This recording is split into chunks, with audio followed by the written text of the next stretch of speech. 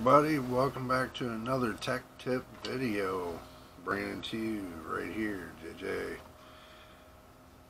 The question was, somebody asked me a while back, was can the B450 motherboard from Asus get Windows 11? And I told them yes. The purpose of that is because I have the B450 motherboard.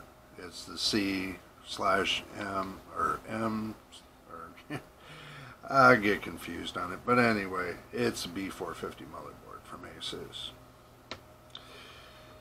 Can it get Windows 11? Yes. How do I get Windows 11 on my PC? Well, I said like this. I said the B450 motherboard can get Windows 10 and 11. It's not advertised that the B450 can get Windows 11, because you really got to look deep to find out. Because if you go onto Asus website, asus.com, you can see that the support in the BIOS section for your motherboard will state if it can do it or not.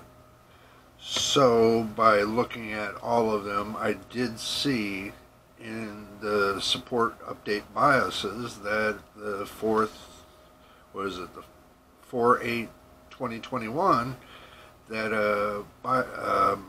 Asus did a BIOS update for Windows 11 default.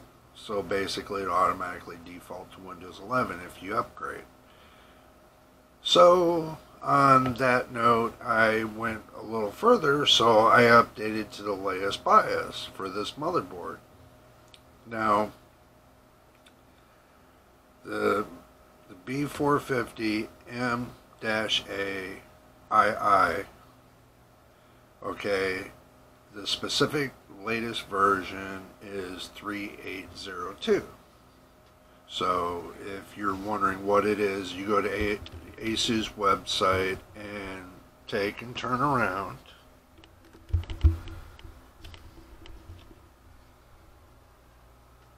Right there. The latest BIOS, 3.802.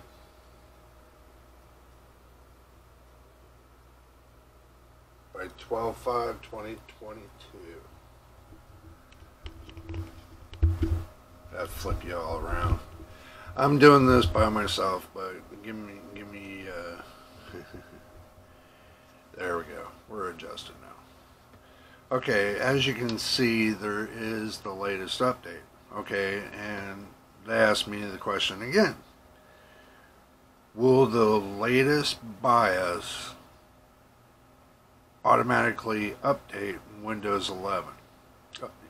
Let me upgrade to Windows 11. My bad. And I said yes, because I myself have done it to where I can see if I can update to Windows 11. And believe it or not, I can. So what I'm going to do is show you can.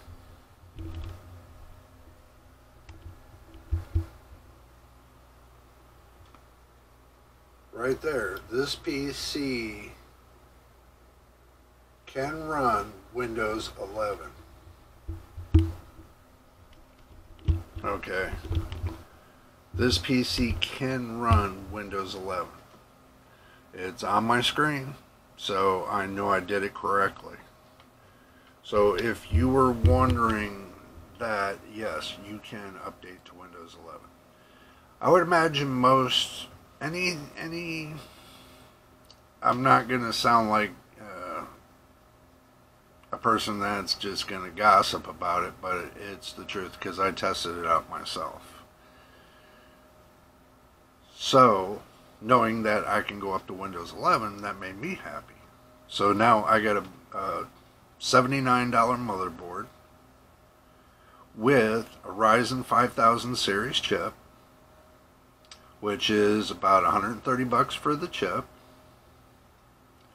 So with those two components alone, I mean, a little bit over $200 just for those two. Let's just say that.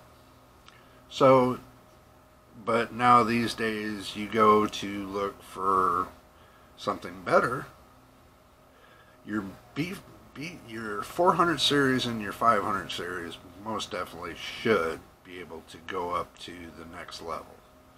If you don't want to stay with Windows 10, then yes, you can go to Windows 11. But that's up to you. Me, right now, I'm on Windows 10. I haven't upgraded yet to Windows 11 because I still want to, test out more about this motherboard. I want to test it with the graphics card. I want to test it with many of things. That's coming in the future, testing. So I'm just taking one motherboard and I'm testing the complete everything about it. What graphics it can do, max graphics it can do, what max RAM it can do, what max hard drive or NVMe drive, what's the best cooler for it and everything else. That's more to come as time progresses. I'm just taking one motherboard that's the cheapest on the market right now, because if you can find a motherboard cheaper than $79 that's actually 400 series or better, then that's the deal. That's the best way to go. Not unless you're waiting for the 7000 series and DDR5 and everything else. But if you can't afford a decent computer, then it's best just to build your own. And if you don't know how to build your own, they're not hard to build, just to let you know. But that's up to you. Me, I built my own. I'm testing my own, and I'm showing my own. Okay? Asus didn't pay me to say anything. AMD didn't pay me to say anything. Nobody paid me to say anything. This is just a video that I'm making on my own. This is my project that I'm sharing with the world, sharing with you all. So if you're gonna be adventurous and build your own computer, which hobbyists like myself love to build their own computers, this is the best way to go. Now, the question is that everybody has is, with the B450 motherboard, how hard is it to update the BIOS? Well, this motherboard's got BIOS flashback. Some B450 motherboards don't have BIOS flashback, but this one does. And I will say it was easy. After me watching like one review on how to update the motherboard from update the BIOS in the motherboard without having the processor in there and the RAM, just the motherboard itself, that was pretty easy.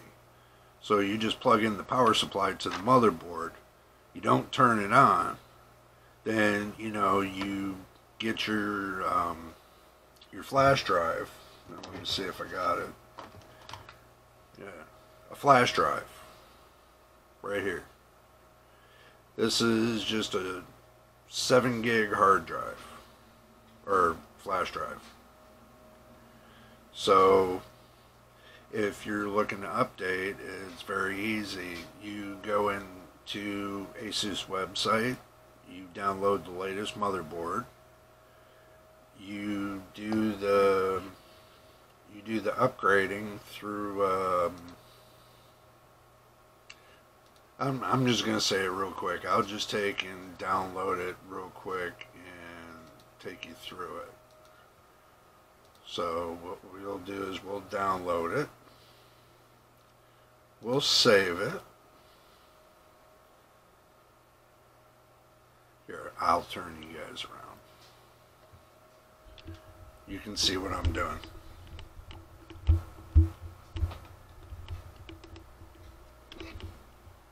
Okay, so got the latest BIOS, got it saved. Will show in the folder.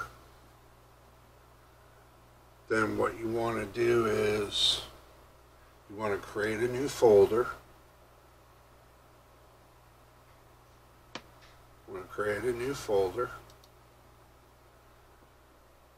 Rename the actual folder.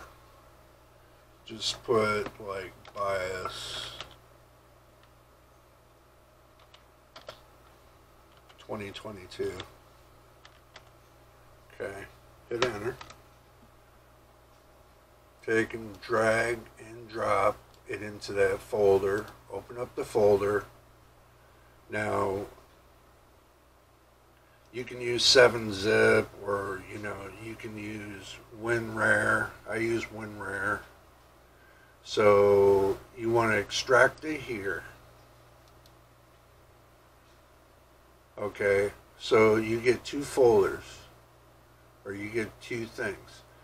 One, you get BIOS renamer, and you get the BIOS itself. So what you want to do is you want to rename the BIOS. Okay. So what you do is you'll run it as administrator. It'll ask you to press any key to continue. And boom, that's it. It's done. So what you're going to want to do is you want to take the same one here, this one here. You're going to want to pop it into your PC. And then you're going to want to copy the new name. It'll say PB450M A II, the renamed BIOS, the updated BIOS, the 3802. You want to copy it. Go down to where your flash card is, which mine's on E, and then you want to paste it. Boom. This is the only thing you want in that flash card. You don't want anything else. And then all you do is, after you're done, you come down here and you eject. And when you see it's safe to remove hardware,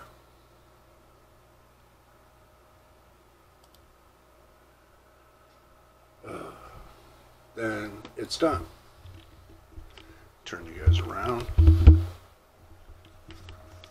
Okay, so now I have a fresh BIOS, but I've already updated my BIOS to the latest BIOS.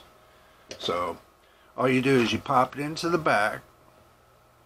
There should be a marking on the motherboard for which plug-in to use for your USB. It should have a white circle around it, or it should indicate on the back plate for the motherboard of where to plug this in.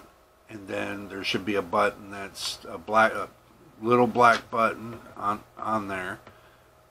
You press that in, you hold it, and it'll start flashing. And when it's done flashing, it will, believe it or not, it will update your BIOS. It's not hard, and it's very simple. After that's done, then you build your computer, start it up, and go from there. Start your build and do it just the way you're going to do it. So simple, easy, and done. Mine, I can go up to Windows 11, so I'm happy with it. But anyway, this video has gotten really long, so we will talk more about this in the next video. So do have a great day, and remember, building a PC is not hard. It's just finding the right information to do the job. So y'all have a fine day, and we'll be talking back with you soon.